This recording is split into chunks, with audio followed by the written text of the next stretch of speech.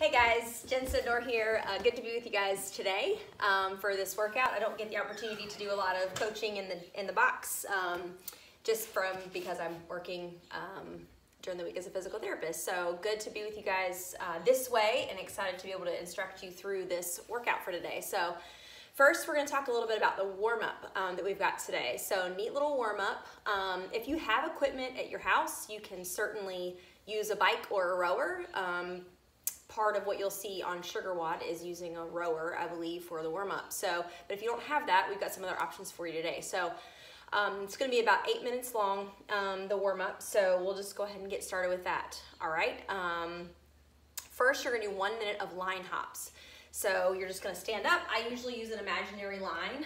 You can draw yourself a line if you want, but just 1 minute of back and forth line hops. Okay. So just start your timer, and you're going to roll through with 1 minute hopping side to side, okay? You're gonna do these line hops actually a couple of times. I would recommend changing up directions. So it's always good to just move your body in different directions.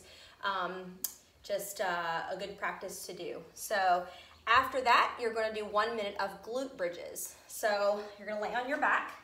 And what I'd like for you guys to do today is just a little bit of a different style of the bridge. So you're gonna lay on your back, bent knees. What I want you to do is put your feet together and then separate your knees a little bit. As you bridge, think really hard about squeezing your butt, but not letting your back do all the work, okay? So think about keeping your back straight, squeeze your glutes, and then back down. A little hold at the top, okay? So all this stays tight. Don't let yourself arch, all right? So 1 minute of glute bridges.